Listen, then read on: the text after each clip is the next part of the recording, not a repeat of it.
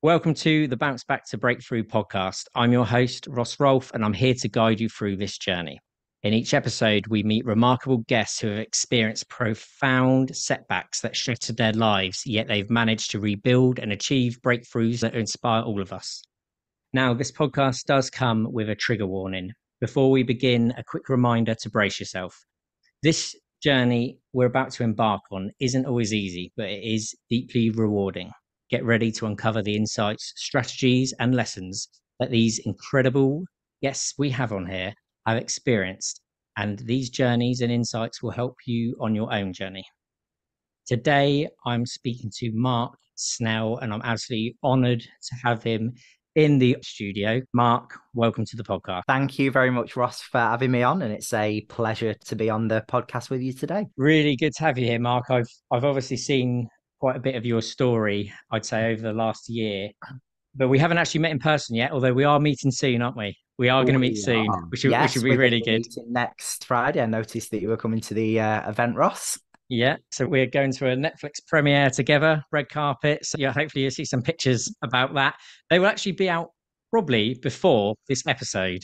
You'll probably see them pictures, but you can always dig back if you're listening to them to see us. I know from the small amount that I do know of you already, because I always, as I said to you before, just before we started the recording, I don't like to know too much about people beforehand, especially the whole story, because I like to try and hear it a bit more firsthand and ask the questions that our listeners will be thinking when they hear what you're saying.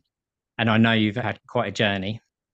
So tell Yes, us about where you've come from to get into where you are today. definitely. So I think I'll start out at the beginning. Always a good place to Yeah, start. let's do it. So, Get your popcorn um, ready, people. Here we go. yeah. So I'm from a town called Chesterfield, which is, if anybody knows where Chesterfield is, when I say that to people, they're like, "Where's that?" And I always say it's near Sheffield. Okay. Small Derbyshire town.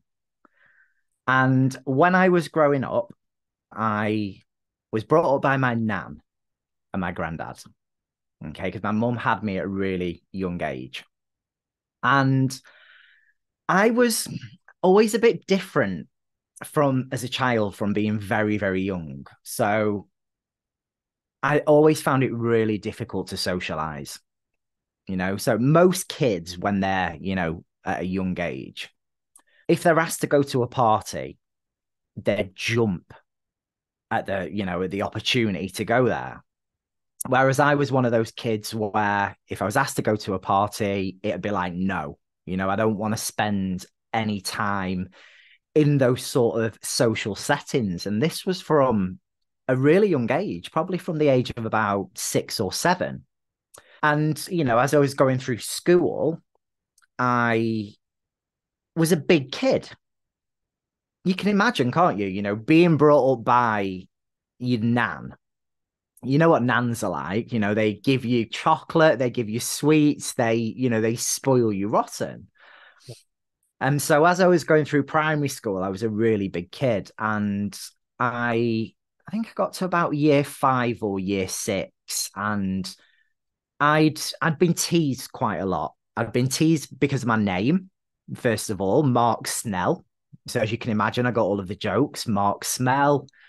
I was there.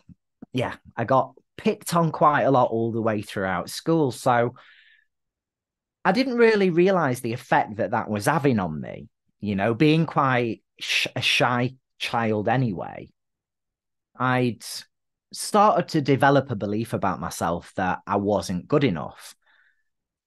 And when I got up to secondary school, I started at secondary school and I was aware of my sexuality from a very young age. I was aware that I was gay from probably about the age of about 13.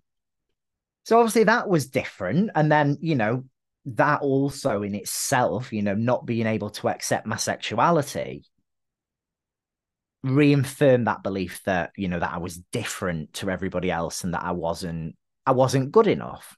So from a very early age, I'd made that decision. And a lot of the clients that I've gone on to work with, I find have that core limiting belief of I'm not good enough. So anyway, I'd gone throughout school and, I was quite a rebellious teenager. So from the age of 15, me and my best friend Laura, we used to sneak over to Manchester on a Friday night and go to Canal Street in Manchester. Which, if any of the listeners don't know what Canal Street is, it's like a huge, big gay scene, clubbing scene in Manchester. My parents thought that I was staying over at a friend's house, because I couldn't exactly say at the age of 15 to my nan, oh yeah, I'm going out clubbing all weekend and getting completely off my head. And obviously I'd got involved with the clubbing scene, and the club that I went to was the largest gay club in the UK. 3 floors, it was open till 7 o'clock the next morning. And I remember the first time that I went to that club, I couldn't understand why everyone was able to dance until the early hours of the morning. I was going to say then, Mark, 7 a.m. I mean, especially nowadays, I'd be in bed by about half 10. It'd barely be open then, wouldn't it? Exactly. I mean, now, I'm asleep by like 9:30, 10 o'clock most nights now, Ross. I just, Would yeah. you? How long would you last there till then? That club? If I was in a club now, I could probably last until about 3 Yeah. o'clock ish. Do you know what I mean? Before I need to, to go home. But I got involved with drugs because, as you Hmm. can imagine, a club like that, everyone was off the face, and I got involved with ecstasy first of all. So it was a party drug at the time. I used drugs recreationally from the age of about 15 up until the age of 17.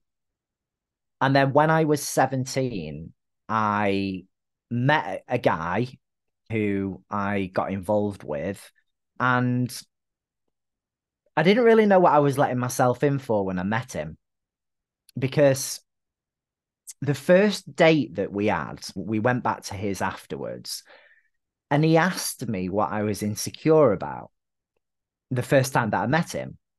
So I told him everything that I was unconfident about and insecure about in myself. And, that relationship turned really, really nasty because I didn't even know. You don't know at that age that people are capable of, manipulating people in that way and having those narcissistic personality traits.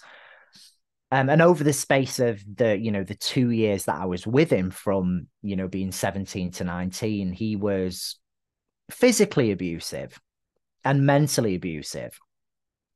But I think after a while of being in an abusive relationship, you get used to the physical violence, but you never really get used to the mental violence, the manipulation, the playing on all of your insecurities to get you into a really, really low place so that person can control you even more. And, I spent 2 years with him of hell until, I got to the age of 19 and I was like, I don't want to be in this situation anymore. I was like, I need to get out of this situation. And I Would you did. live? Was you living together or anything at that point? So what had happened is he after the first year of us being together, he moved over to Chesterfield and he got a flat just around the corner from where my mum lived. So he was virtually on my doorstep. And then when I split up with him, he was stalking me. So he'd wait outside work. He turned up at my mum's back door numerous times with a knife in his hand, threatening to cut his wrists and take his own life. And I got to the point where I just needed to get out of there. And at the age of 19, I moved over to Manchester on my own and lived in privately owned student halls, 200 quid a month, all bills included, bargain. You wouldn't get that now. No, you wouldn't. And I'd moved over to Manchester, but as you can imagine, going through all of that, Mm. and I was just lost.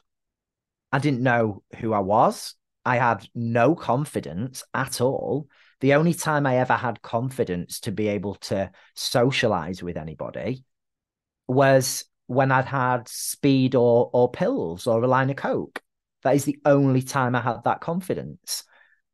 So from the age of 19, like the times that I stayed in Manchester for a number of years, and things progressively got worse with the drugs because, I'd use them socially. I used them when I was going out clubbing, but then I became friends, and, it was a sad situation because she's unfortunately no longer here, but I met my best friend, Sam, and Sam was one of those people that when you meet her, you would never forget her.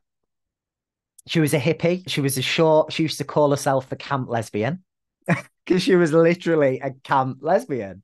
And we just got along like a house on fire. But she got involved with selling drugs and dealing to fund our own habit. But then, it became a daily usage of the drugs then because people would come round to the house to come and pick up their stuff.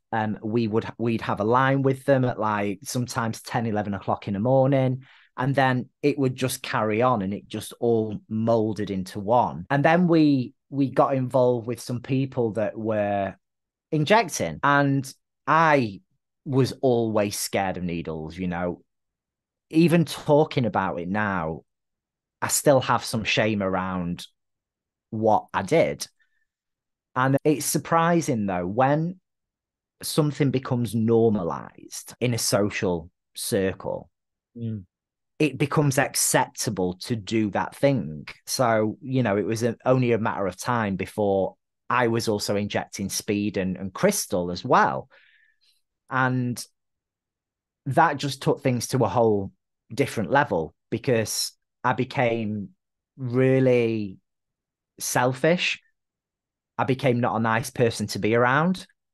As soon as I didn't have the drugs, my patience to get the drugs was that low that the journey to go and get them, was just frustrating, really, really frustrating. And I turned into a person that I didn't know. And I couldn't work. I wasn't able to hold down a job at all. So in the end, I'd sold everything that I had. I was living in a tent on my friend's back garden, and I just thought I need to get money. So the only thing that I had left to sell was myself. And that's when I got pulled into the sex industry, which, on top of not feeling good enough as it is already and having that core limiting belief, it just spiraled on from there. And throughout that time, though, because I did make quite a lot of money when I was working as an escort, I was able to get my own flat, I got my own place, and I'd use the more money I made, the more drugs I took. To the point where it was, it was a lot of money that I was spending on drugs. I have nothing to show from all the money that I made from that. And the turning point for me was psychosis, because I don't know if any of the listeners have ever experienced psychosis in any way, but it's scary. And when it first happened, I lived in a 15th floor flat in a tower block. Think at this point, Mark, the listeners are probably all here with their mouths open. What you've been through even up to this point, I'm like, wow, that is unbelievable what you've gone through. And this is all, it's worth pointing out. I mean, this has all started when you're 17, so still legally a child, Yeah. mentally very much still a child. Yeah. What was that partner older than you? First one? The first partner was older than me. Yeah, he was. Mm. Yeah. So he was in his late 30s. So really exploiting you while you're young and Yeah. impressionable. And I think one of the things you mentioned about early on in that part when you were talking about him is about asking about them insecurities. Yeah. Obviously, now you would know that would be a big red flag. You'd be thinking, well, Oh why God. does someone I've just met want to know what I'm insecure about? Mhm. And that's obviously used as a weapon to help control you.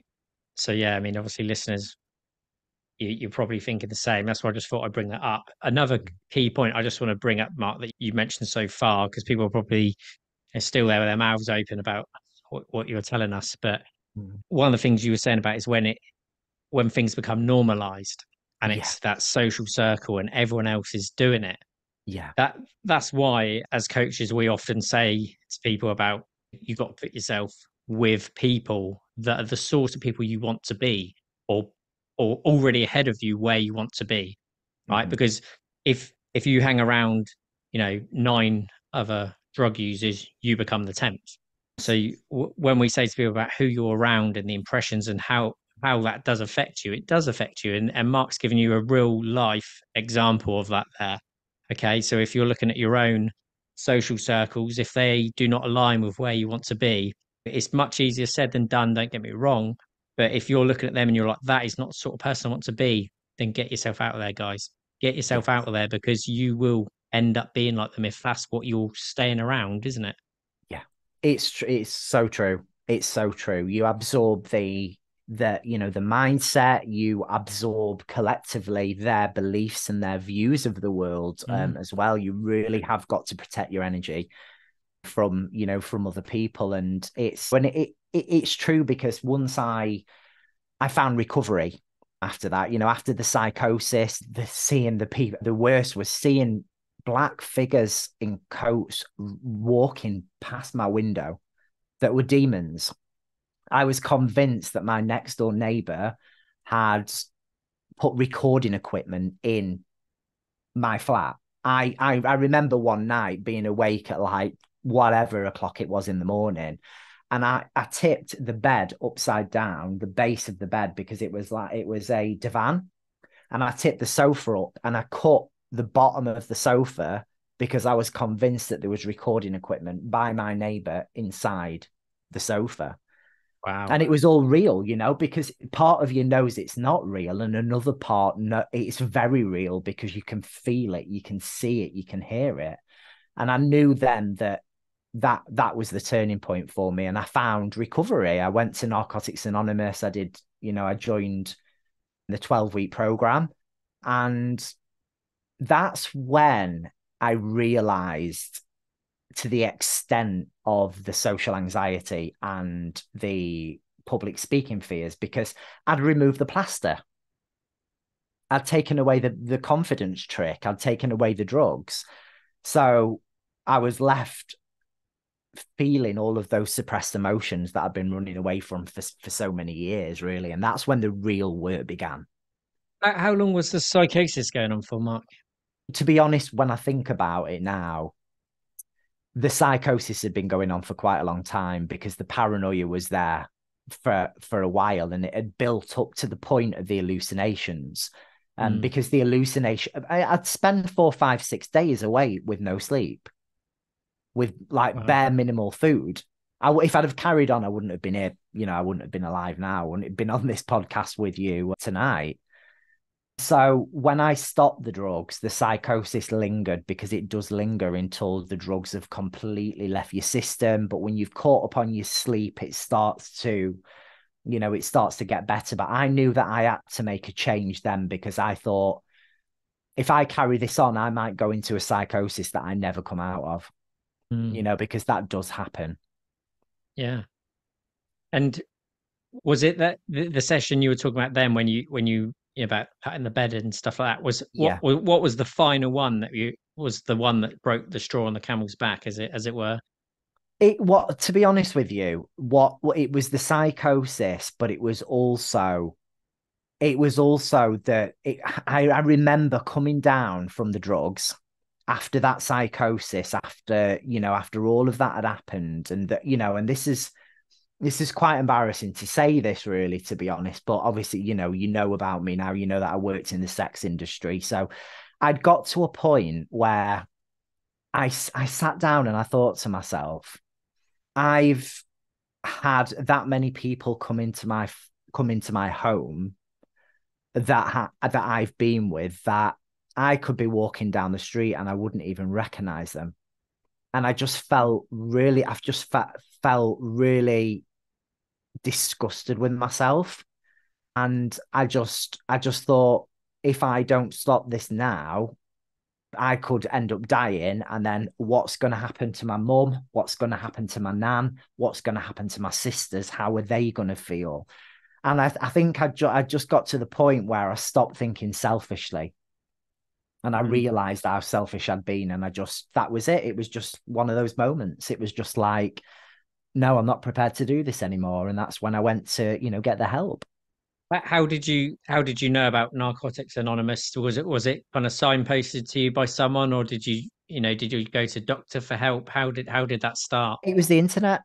Yeah, it was the internet. So I'd literally just gone onto, good old Google and, looked at, help and programs. And then, I came across NA and I looked for where my nearest meeting was. And when I went to my first meeting, it was nerve-wracking because I shared at that meeting and I was a nervous wreck, just, with the social anxiety as well, sharing in front of all those people. But for the first time in my life, it's a bit like coaching because for the first time in my life, I'd been fully listened to Mm. and I told my story. And I came out of that first meeting and I'd committed at that meeting to go to a meeting a day for 30 days. Because in Wow. Manchester, obviously, it's a big city. So, you've got meetings all over the place. So I got myself a bus ticket and I went to a meeting every single day, a full NA meeting every single day for Wow. 30 days. And then at the end of the 30 days, I got a sponsor. I did some of the 12 step work and I started to feel better, but I'd still not dealt with the social anxiety, And after that, I'd got a job, I quickly managed to get myself a job in a call center. And that's when I realized the social anxiety was a major issue because I started that job. And anytime anybody came over to speak to me, I'd go bright red in the face, which is embarrassing in itself, Yeah. really Yeah. embarrassing in itself. And on my dinner hour, I used to leave the office and just walk around on my own for an hour because I was like, I'd rather do that than be in the painful situation of having to sit in an office dinner room and make small talk with these people that I'm working with. But I knew that part of me is a really sociable guy. So it was strange. It's like I've got this massive block and all these fears here, but one part of me is wanting the social connection, and the other part hates it. Why do you think you were doing that? I know now because of the experiences that I'd had and the limiting decisions that I'd made, which created the beliefs that I had. The beliefs that my beliefs at that time, looking back now, was everyone's more intelligent than me. Everyone's going to laugh at me. I'm worthless and I'm just not good enough. Mm. And people don't accept me for who I am. They were the beliefs that I had that were holding me back, keeping me trapped in that cycle of social anxiety. How old were you at this time, Mark, when you got this job then? So I would have been then 20, about 20, 28, 29, All right. around that So time. Yeah. how old were you when you first contacted NA? So that I would have been about 27 because I'd gone to the NA meetings. I did the 30 days. And then once I'd finished the 30 days, I was just literally ready to go out and get a job again. So it was shortly after that, really. So the listeners who have listened to everything here, right? Mhm. So you should be picking up there that so this has been going on for Mark over a decade. Yeah. Over a decade, right? And he's gone through all that initial abuse, starting using drugs at a young age, getting into all them cycles, becoming homeless, because you mentioned about the homeless living in a tent. Yes. Yeah. Yeah. So that's a decade, right? Yet you still were able to turn that around. Yes. You were still able to do it. Because there's Yes. gonna there's gonna be people, no doubt, whether that's when this first comes out, a year down the line, 2 years down the line, there's gonna be people who are gonna listen to this, and they might be in similar situations. And Mhm. quite often, what a lot of us do as humans, we always tell ourselves that our situation is worse than everyone else's, and that there's no way that we'll be able to get out. Other people can, but we can't, don't we? Yes. Yet Mark is a living proof. He's been. It's we're not talking about he had a bad year. We're talking about a decade of it, yet he's still completely turned it around. So I really want to emphasize this on how much inspiration, hope that should give you if you're listening to this right now. Really should give you hope. If Mark can do it, you can do it. Mhm. So Mark, when So I just mentioned about the tent then. So how did it come that you ended up living in a tent? Was that Mm. literally just everything's gone or Yeah. So when I lived with Sam, so Sam lived in a small bedsit. She had five Jack Russell dogs. She had a girlfriend living with her. We had our friend Ashley living there, and it become a very toxic environment. So they were just Sue and Sam used to fall out that much to the point where there was knives drawn out, the police were around, they nearly killed each other, and they would scream and shout at each other that much. Sometimes I had full blown panic attacks. I remember laying on the bathroom floor one night because in a full blown panic attack where you get this thing when if any of the listeners have ever had full panic attacks, your fingers curl up because the Mm. oxygen's rushing from your hands. And that had become on a regular basis. And I had nowhere to go. I had nowhere else to go. So I had no option but to sleep in the tent. And Sam lived on the back of a 5 mile country park called Reddish Vale. So it was easier for me to just sleep in that tent outside than live in the house. How long were you And doing that for? so that was months, really. I can't remember exactly how long now, but it was months before I'd got my own place. Because then, being in that situation, having no money, eating out of supermarket skips, going to Wellsprings Soup Kitchen in Stockport, who I have so much gratitude for that place because I wouldn't have that without them. And it wasn't until I thought, I can't continue living like this. And then that's when I started doing the escorting. And then I had the money then to be able to get my own place. And that's when I moved into the flat. How did that escorting start then? Was that something you kind of got to a desperation stage to do it, or did someone kind of push you into it? I mean, how did that happen? Yeah, nobody pushed me into it. I met a friend from going out in Manchester, and he was an escort. And I just got into conversations with him and asked him, where he was advertising. And then I started to do the same and then started to, quickly make money from it, really. So yeah, that's how I'd got into it. But again, that was I mean, some of the situations that I put myself in were just, when I look back now, so dangerous. I could have been meeting anybody. Yeah, really, really dangerous situations. Mm. How long was that going on? So that had gone on for a number of years, really. I moved in the flat. How long was I in the flat for? I was in the flat for 5 years in total. The escort in itself probably went on for about 3 years. I mean, I had worked in the sex industry before that. Do you know what I mean? But nothing, nothing major really. That's when it had become, sort of full time, Mm, sort of doing that. And, and mixed with the drugs, that was the downfall of it, because I'm all for people that want to actually do that. But mm. when you're in a position of being in drug addiction, it's just, it lowers your self-confidence even more than it is already. Do you know what I mean? And Yeah, it's just a bad place. I mean, I remember being in that flat, and it's the only ever time it had crossed my mind. And because I'd fallen out with my family and everything. I'd used them for money. I'd borrowed that much money off them that, they weren't prepared to help me anymore. And I mm, got to a really low point where I remember, and I wouldn't have done it, but it was there on my mind. And I just thought, if I jump out of that window right now in this flat, nobody's going to miss me. Nobody's going to even know that. Well, they would have known that I were gone, but I just thought nobody's going to miss me. And I just think, talking about it now, if I would have carried on like that, I wouldn't have been here. I wouldn't have been here now. and if you would have done that, I mean, looking back now, what impact do you think that would have had on everyone? Yeah. It would have destroyed my nan. It would have completely destroyed her and my mum.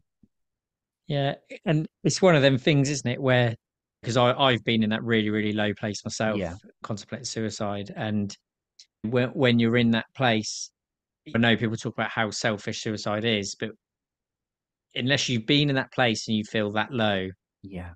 you almost convince yourself that everyone else is better off without you and that you're a drain on them and things like that.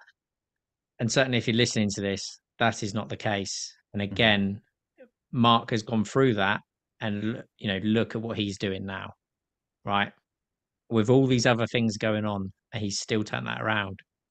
Yeah. So no matter how long you've been in that situation, it can be turned around. It absolutely can be turned around. And certainly, as you heard from Mark then, is when he can look back on that now and he knows the impact that would have had. But at the time, it's not so clear, is it? You're going to convince yourself that it's for the best and this, that, and the other, but it's certainly not. It's certainly not. And if you're feeling, if you are feeling down, please do reach out to people, specialist professionals online. Don't suffer alone. So this 12-week program you did, how how hard was that to do? I wouldn't say it was hard. It would have been hard without the 12-week program because, going back to what you were saying before, Ross, about your social circles, when you're in a 12-week program, everyone's there for one purpose, for recovery. Mm. And everyone's going through it together. And I'd met a completely new group of people. We would meet up to go out for food, which is something that I'd not done in years. I'd not really gone out for food because I wasn't really interested in food because of all the drugs. So it was just nice to, to sort of do that. I did find it really difficult and challenging though to do that, but I pushed myself to do it because of the anxiety of being around people. Mm. I did find it really, really difficult, but I just pushed through the anxiety. And I think by going to the meetings, that was it was good to get over the addiction, but it was also training me to get over the social anxiety as well, because it was exposure therapy. I Yeah. was pushing myself into those situations, no matter how fearful, no matter how much my heart raced. I would sit there and I would go for a meal with these guys and sit there and just talk. And I would go red in the face and I would blush and, I would stutter over my words, but I just pushed through it and did it anyway. Felt the fear and did it anyway, as they say. Yeah. Yeah. Well, as coaches, we know the power of taking action, right? Yes. So a lot of people obviously often go on about, if you look at it like your thoughts, it's very difficult to control your thoughts because they just happen instantly, don't they? Yes. Right. And your thoughts always affect your feelings. And then, of course, your feelings affect your actions, right? So if you put yourself in that kind of mindset, so you think Mark's been going through all this stuff, how easy would it have been for you to just be like, I'm not going to do this anymore. I'm going to stay where I am. Yeah. I'm not good enough. I can't do it because of X, Y, Z. I can't do it because of everything I've been through. But the key point there is Mark took an action towards where he wanted to be, Hmm. which was out of all that, not Hmm. using drugs, not in the sex industry, not on the brink of becoming homeless through having psychosis and all these other things going on. He took an action towards where he wanted to go. Now, if you would have been asked at the start that, you had to sign up for 2 years and you had to do that, like that would have been too much, right? And it would have made it really difficult. But you were Hmm. given actionable steps, and all you had to do really was get through to the next day, didn't you? Yeah. You had to be there the next day. And one of the other key things Mark was saying about is obviously we've mentioned again about these social circles. So when he's putting himself with other people who are recovering, so therefore they're people that they're not using, they are all trying to make themselves better. They're not Hmm. all being negative, they're all trying to get out of it. And when you've got a community like that, that's what helps you. They're your cheerleaders. They bring you out. They pick you up when you fall down. So if you're listening to that, there's lots of groups on Facebook. There's obviously lots of coaches. There's lots of people you can reach out to that can help you out of these situations. Yeah, you don't have to do it alone. And for years, the kind of the way of the world, a lot of things have been about, oh yeah, you can't show your emotions. That's all rubbish. Yeah, yeah, you've heard that it's okay not to be okay. It's okay to ask for help. It's okay to ask for help, but there's definitely strength in numbers, isn't there, Mark? Strength in numbers. Yes. There certainly is. 100%. So with the anxiety, so when you started working this job and you were talking about how you were taking yourself away from it, how did you, because obviously I know what you're like now. I mean, Yeah. how have you gone from that to there? Mm. So that job, I was anxious all the way through and I didn't really stay there that long. The place was very dodgy anyway. It was a debt management company. And the practices at the company were just yeah, it was very, very dodgy. So, and I'd left, didn't stay there very long. And then I met my partner who, we've been together now. We're coming up to 8 years in December this year. I'm like, wow. So I met my partner and then I ended up moving over to Chester. And, when I met Tony and I moved over to Chester, I had to face all of my insecurities because I'd had a number of relationships. And as you can imagine, you can sometimes be what you attract. All of the relationships that I'd had were bad. Sometimes I'd been bad in the relationships. I'd not been a complete angel. Sometimes I'd lied to people and they were just all really toxic relationships. And then I met Tony, and for the first time, this person's come into my life who doesn't want to lie to me, doesn't want to abuse me, and is treating me with respect. I couldn't take it in my mind because I was like, I don't deserve this. So I thought that he was going to leave for somebody else all the time when it became Mhm. a real bad obsession that, really bad insecurities at the time. And I paid to go and see a private counselor and that went on for like over a year. But she was also a trained coach and an NLP practitioner. And I was like, wow, and I made so much progress within that year. I'd made a massive amount of progress. And the social anxiety, I got to the point where, the blushing had stopped. I could talk to people confidently, but I still had a fear of public speaking, which didn't bother me too much until I was in jobs and I had to, talk at the front. I used to dread that first week when you're going into that training room the first week and you're thinking, I'm going to have to stand up and present in front of people. I'm going to have to tell people about me and who I am. I used to hate that. Mm. So then I came across ECM and I decided to do my coaching accreditation. Just Now, for the listeners, yeah, I was just thinking because being coaches, we're probably naturally doing this. yeah, The acronym TCM, that's the coaching masters. yeah, Okay, just in case anyone doesn't know, yeah. that's who we're referring to. Yeah. Thanks, Ross. So I'd started my coaching accreditation with them. Now, as part of the coaching accreditation, as you'll know, Ross, you do a 2-hour workshop every week. Yeah. Now, when I first did that 2-hour workshop and there's 40 faces on Zoom staring at me, oh my God, I'm expected to talk in front of all those people. I was shaking. I had massive sweat patches underneath my arms. My heart was racing 10 to the dozen.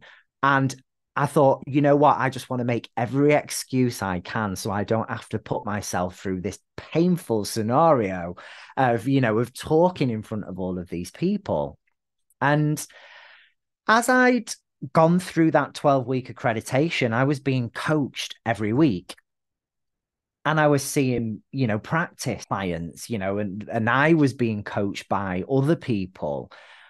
And I made a lot of progress throughout that 12 weeks. I'd got to the point where I felt comfortable being able to talk on a Zoom. Yeah, I'd managed to get over that hurdle. Then, not long after I did that accreditation, Liam James Collins, who's one of the founders of the Coaching Masters, was looking for somebody who had already studied NLP practitioner, but not with TCM. Now, I'd done a short NLP practitioner course that wasn't really worth much. Do you know what I mean? It was a very short course, but I'd got the papers for it. And Liam said to me, Mark, I've got a good opportunity for you if you want it. He said, I'm going to give you the opportunity to become an NLP trainer because I'm being trained by ABNLP and I need somebody to come along with me. And I was like, oh my God, this is a really good opportunity. But can I really stand up and talk and deliver a bloody training? Because as part of that, I mean, that course was 6 months of NLP practitioner, NLP master, and trainer level. It was 2 hours Zooms, sometimes twice a week. It was in-person meetups down in Kent. And as part of the evaluation weekend, which was a 2-day evaluation, we had a 6-hour closed book assessment, closed book, 6 hours of writing. And then the second day, we had to deliver 2 presentations in front of all of these people on 2 topics of NLP. And they had to be 30 minutes, no more, no less. I'm just thinking, Mark, just in case it's only just dawned on me, in case people don't know what NLP is, Yeah. it's neuro linguistic Linguistic programming, programming. and it would absolutely change your life if you know Yeah. nothing about it. Yes. You want to be turning them ears up and really listening to this because Mark is Yeah. like, yeah, so listen in. Yeah. So NLP, I like to describe it as an instruction manual for the mind. It's I love that. literally a, it's literally a toolbox full of techniques that you can use to really help change your beliefs and your thought processes at an unconscious level, creating massive change. So, and I'm testament to this because as I was going throughout the training, we had to use the NLP techniques on each other and get really, really confident with the NLP techniques to be able to teach them. And the big turning point for me when I knew that I'd made a lot of progress is when it was my evaluation weekend and I stood up to do those 2 presentations. I just did it so confidently. And after I'd done those 2 trainings, I burst out crying because it was one of those moments where I didn't recognize who I was anymore in a good way. And I realized that all of the coaching that I'd had, all of the NLP, all of the self-hypnosis had worked for me massively.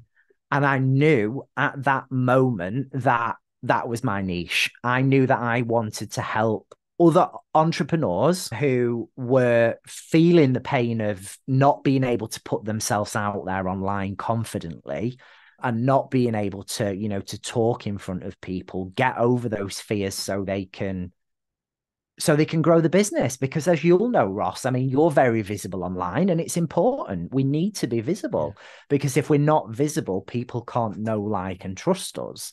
And that's when I decided on my coaching niche then. Yeah. So, and that brings me up to today. Mark, honestly, it's been such a good story. Like even the bits you'd kind of, you give me a few headlines beforehand, and it's like you barely scrape the surface. I genuinely think the listeners would have been blown away from this. There's so much in there to unpack. I mean, I think we could probably talk for days on most of it. Yeah, I mean, it's so much. What is important at the end there, guys, is if you notice, even now when Mark was talking about all them steps he had to go through with that NLP, right? He's talking about all that. Now you might have been listening to that and going, "Oh, I couldn't do that," and there would have 100% been a time when Mark was saying he couldn't do that. Oh, yeah, definitely. Like, I mean, if I look back at Mark in, let's say, age 25, I always say, Ross, that the life I'm living now at one point was a dream to me. I didn't believe that the life I'm living now was possible. When I was sleeping in that tent on the back garden, do you know what I mean? With a huge amphetamine addiction, the only thing I dreamed and wanted was to have a nice warm house and ideally one day to be able to work from home. And that's what I've got. And I remind myself of that because sometimes we can forget where we are and we can take things for granted. We all do it, don't Yeah, we? I mean Um, that's about I touch on that quite a lot with my clients is about mm, gratitude.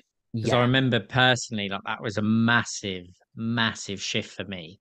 It's very easy to get caught up in kind of how society wants you to be with like news and all these adverts, and you're basically almost trained to always be looking to try and get something more. And quite often that's material things, isn't it? And I remember when I had this real breakthrough with that, and I was like, I'm so grateful for where I am already. And the more work I did with like gratitude, I'd wake up in the morning and I actually started a book that I wrote, not as in a book for other people, but my own book, and I called it the Book of Magic, right? Because it was like magic to me, because I would literally wake up and I'd be like, I'm so grateful I've been given another day to see my kids. I'm so grateful I've got eyesight that I can see them, that I'm able to think for myself. I'm so grateful I can go downstairs and get a glass of water, because some people can't even do that. And when you express and feel the gratitude for them things that most people take for granted, you find that the universe will just give more and more, because you're already grateful for what you got and you're not just desperate to get them other things. So then things are drawn to you because your energy changes, doesn't it? It Um, does. It certainly does. And it changes your mindset as well. You know, I think when I'm regularly practicing gratitude on a regular, consistent basis, I just feel so much more content in my mm, life, and it actually came up in a coaching session for me not so long ago, actually, with, because I was being coached. I think coaches sometimes we need coaching ourselves, don't we? yeah. And it came up really that I had slipped into that place of where I was thinking, I'm not exactly where I want to be. I'm getting there, but I'm not exactly where I want to be. And I just thought, do you know what? I am where I want to be, because this is more than I've ever had. Mm. And gratitude gives you that power to be happy with where you're at, where you are in life. And for the people that are listening to this that have had coaching themselves, you'll know that when somebody holds space for you in a coaching session, you really have that time to have those breakthroughs and think about the gratitude and everything that you've got in your life, don't you? You think of things that you wouldn't normally think of in a day-to-day conversation. Yeah, and that's what, if many of their listeners would have probably never done coaching. They might have heard of it or had some kind of weird aspect of it through work, through these random places that job places do. But it's one of them situations where you get to talk to someone in a way that you probably have never spoke to anyone before. Because when you talk to friends and that, they give you advice and they tell you what you want to hear, which the biggest breakthroughs you have is when you figure things out for yourself by being asked powerful questions at the right time, isn't it? Yeah. And yeah, so that's just a little pointer for people if you're wondering why we mention coaching, because that is what has changed our lives. Yes. Um, quite simply, really, Massively. isn't it? And a real important point that Mark was ending on with all that was about, there was a time where he is now was a dream. Yeah, he was absolute rock bottom, if you don't mind me saying. Hmm. You felt you're rock bottom with what's going on, Hmm. and he's completely and utterly turned that around. So I really hope that the listeners get some real inspiration for that and realize how far you can come. And no one is saying it's easy, but by taking a few small, consistent steps, it is achievable. Yeah. Mark, where can people find you? So you can find me. I did used to use Instagram a lot, but I don't use it much anymore. So your best place to find me and follow me is on Facebook. So if you type in Mark Adam Snell, which is S for sugar, N for November, E for echo, LL. And then, yeah, you'll find me there, and just pop me over a friend request. I'm always up for new connections. And if you want to ask me any questions, then feel free to shoot me and I'll answer any questions that you guys have got. Mark, you've been amazing. I'm going to ask you one last question, Of okay? course. Which would just be about, what advice would you give someone who's currently facing their own challenges that's seeking to have that breakthrough? So, for anybody that's going through addiction or that's going through low confidence and anxiety, which normally comes along with addiction, you can get stuck in a cycle of thinking, oh, I'm scared to stop taking the drugs. I'm scared to get the help.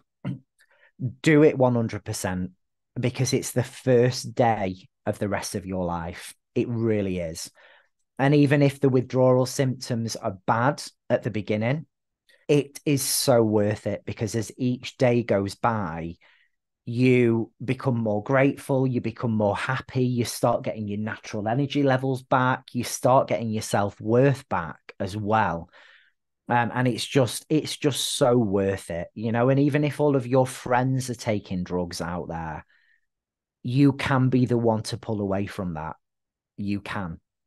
And you'll be very surprised, even though you might not believe in yourself right now at the moment, you'll be surprised with the things that you'll be able to manifest and create in your life because you'll be able to turn all of those adversities that you've had into assets to be able to help yourself and to help other people.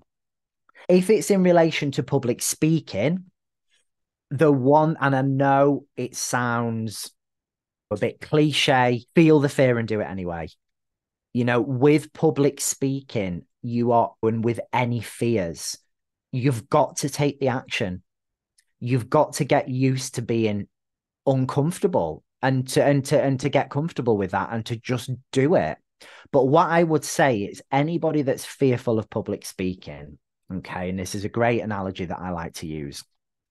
When you go to the gym, you wouldn't go to the gym and squat 200 kilograms of weight if you've never been to the gym before, because that would be really uncomfortable. You know, you'd probably fall to the ground and injure yourself. You would start out with maybe 10 kilograms, 15 kilograms, and then go up to 20, and you'd go up slowly.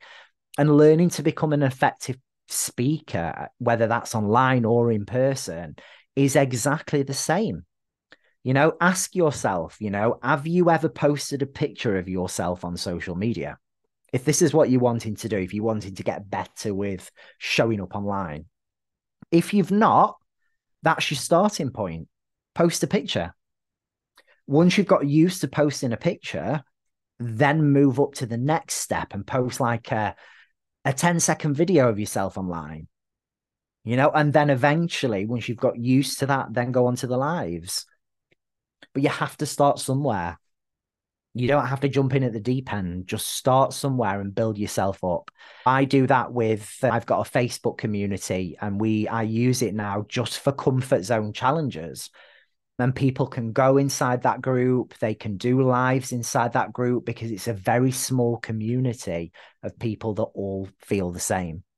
So expose yourself in those smaller groups, in those smaller situations. And over time, your confidence will 100% grow. Mark, what is your Facebook group if anyone's listening and wants to join that? Yeah, so it's called VIP Fearless Speakers. I can 100% vouch for what Mark is saying. I remember there was a time where I was literally like, there's no way I could post a picture of myself online, this, that, and the other. I wouldn't want to do it, you know, once I started moving into this world. And now I don't even think about it. I do videos. I was saying to Mark before this, a lot of my videos that you see online, I do in one take. So I don't mind if I make mistakes. Yeah. Unless I did the entire thing so you couldn't even understand what I was saying, it's rare. So I would just put it out because I'm okay with that. Yeah. And I have found 100% with what Mark said is the more you put yourself out of your comfort zone, the more you grow. That is where the growth comes. And you overcome them fears by doing that. Because then that fear, you realize it's not real. It Yes, doesn't exist. Mark, exactly. you've been absolutely amazing on this podcast. You've said some really, really, really empowering words throughout. So I think it's just going to really help people for years to come. Your journey is a complete and utter testament to your strength and resilience. It's unbelievable.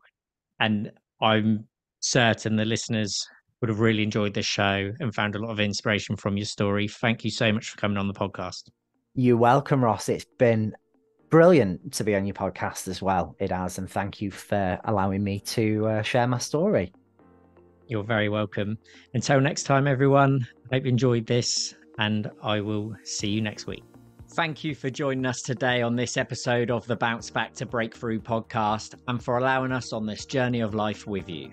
If you found today's episode helpful, make sure to subscribe to our podcast so you never miss an inspiring story. And don't forget to visit our website at www.rossrolph.com. Until next time, remember, no matter where you are on your own journey, there's always the potential for a breakthrough. I believe in you. You've got this.